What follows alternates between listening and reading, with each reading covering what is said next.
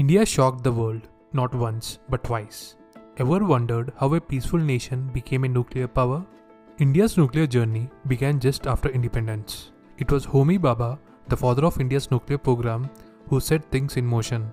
He believed nuclear power could lift India out of poverty and give it global strength. Initially, India's program was peaceful, but after China tested its first nuclear bomb in 1964, and after the 1965 and 1971 wars with Pakistan, India knew it had to be ready. On 18th May 1974, India conducted its first nuclear test in Pokhran, Rajasthan. The operation was codenamed Smiling Buddha, a peaceful name for a powerful message. India claimed it was a peaceful nuclear explosion, but the world got the message loud and clear. India had arrived. The world reacted with shock. Sanctions followed. For over 2 decades, India maintained a policy of nuclear ambiguity, neither confirming nor denying its weapons capability. But that silence wouldn't last forever. Then came 1998. Under PM Atal Bihari Vajpayee, India conducted 5 underground nuclear tests between May 11th and 13th at Pokhran again. The operation was called Shakti, and this time there was no ambiguity. India declared itself a nuclear weapons state. Global reactions?